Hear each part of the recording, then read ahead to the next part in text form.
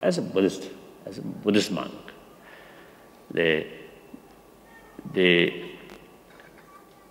you know the various different religions. Of course, in spite the different philosophy, different tradition, all have the same message. The essential message is more or less same. That is compassion, love, and kindness, and forgiveness. So these things. So, and the way is to pursue these goals, they utilize different method or different philosophy. Sometimes I call, like supermarket. It's different religions. That is like the religious supermarket. So we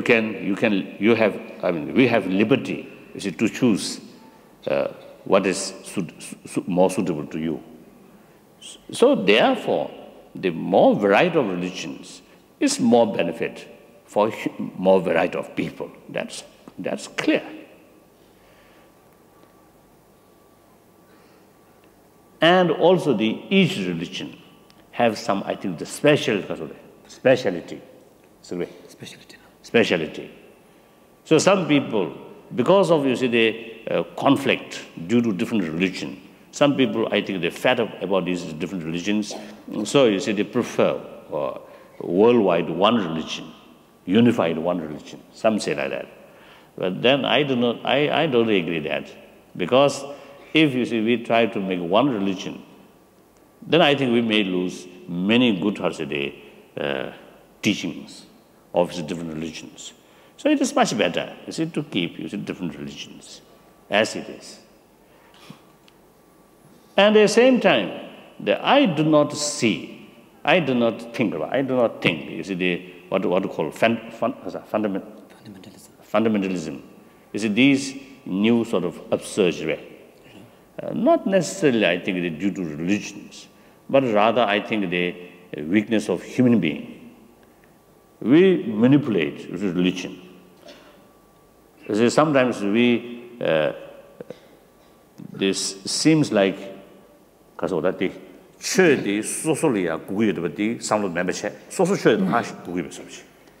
sometimes we often have the sort of false notion that religion is not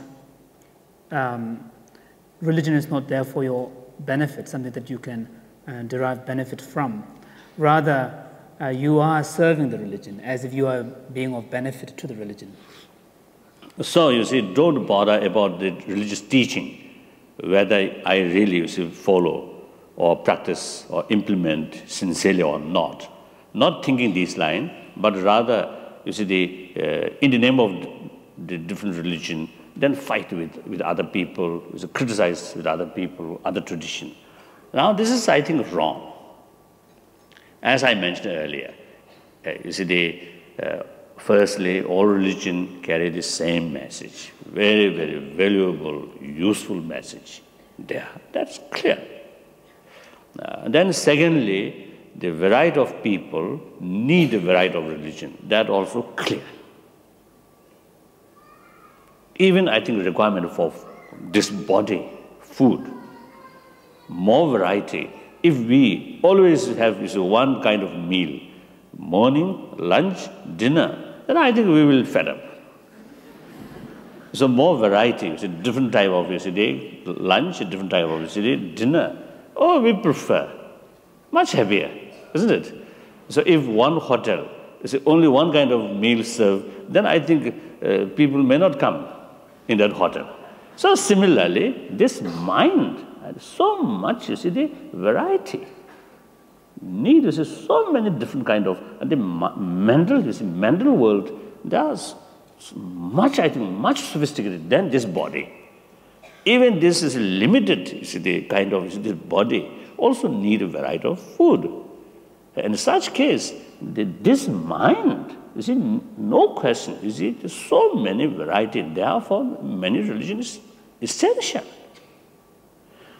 Now, individual case, to some people, the religion which is based on God or the theory of creator is more effective. Because there is creator, there is God Almighty. It's everything depends on it. So therefore, if you follow according to God's wish, you will get benefit.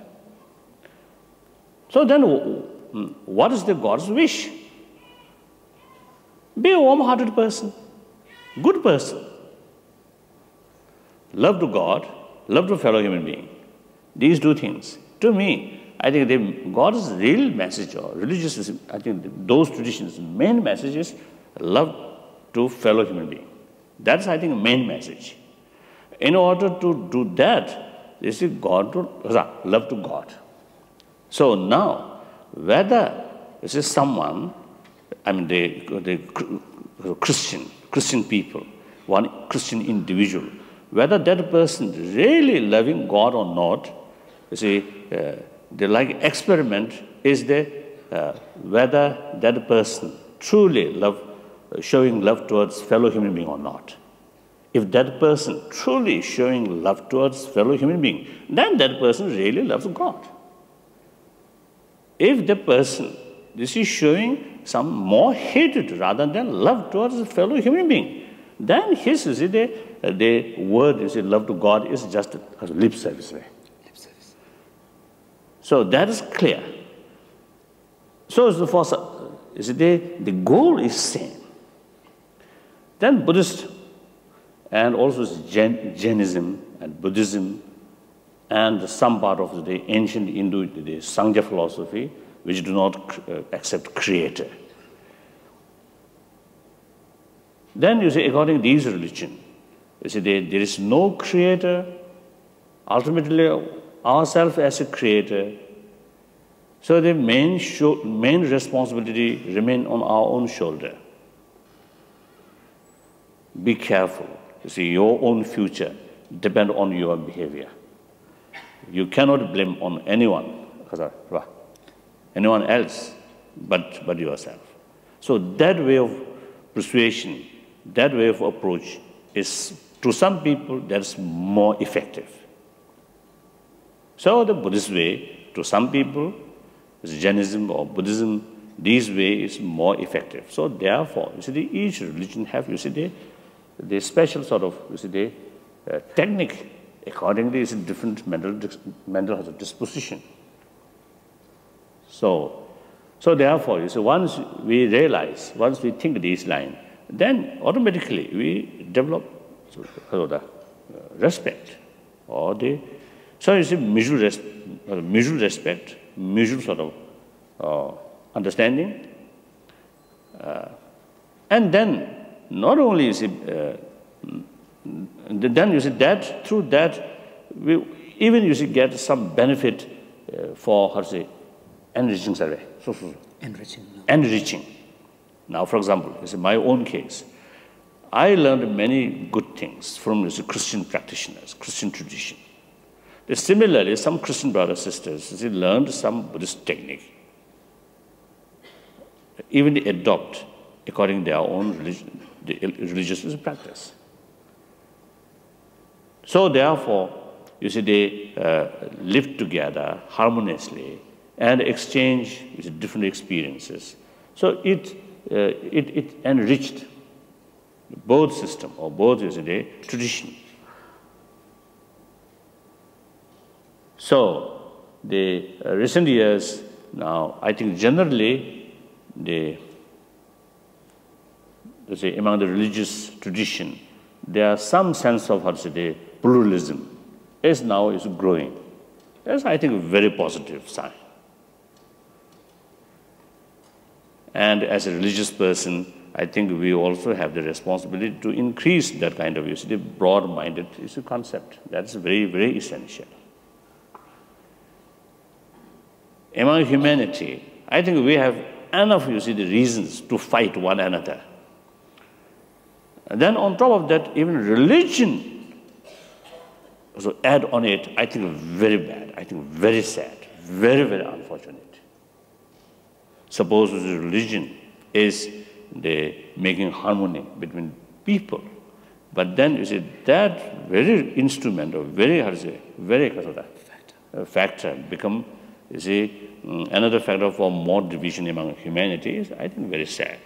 So therefore, this is, you see, another level. You see, the unity, harmony between different religions is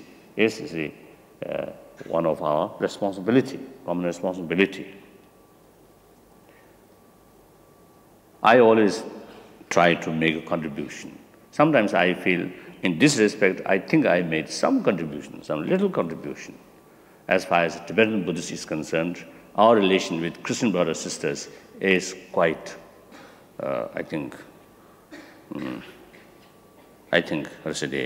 much progress is take place, especially through exchange program. Tibetan Buddhist monks, nuns visited some Christian monasteries or Christian community and spent, in some cases, few weeks. And not only is the intellectual discussion, but actually participated in their 24 hours a day spiritual life. So that tremendous benefit.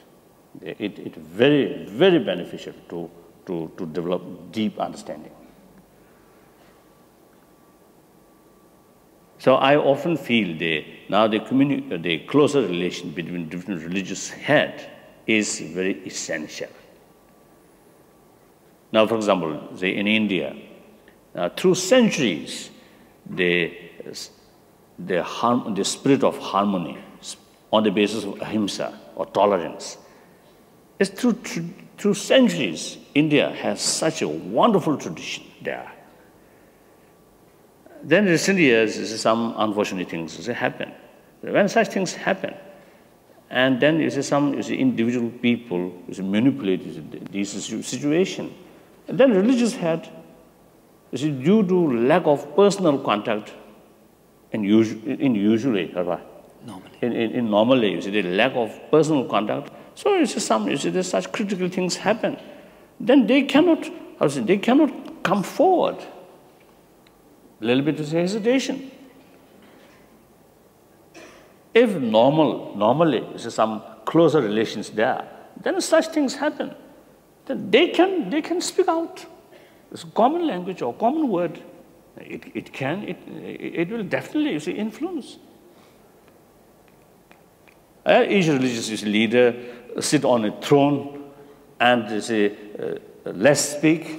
that sometimes create a lot of problem. So I think too much formality, I see some additional obstacle, not good. So I think this is just example. So the various, I think the part of the world, the religious leader, I think they often meeting. Actually, this morning is my meeting with the Archbishop Canterbury. He mentioned recent time, he had some, interfaith dialogue. Interfaith dialogue. Interfaith dialogue.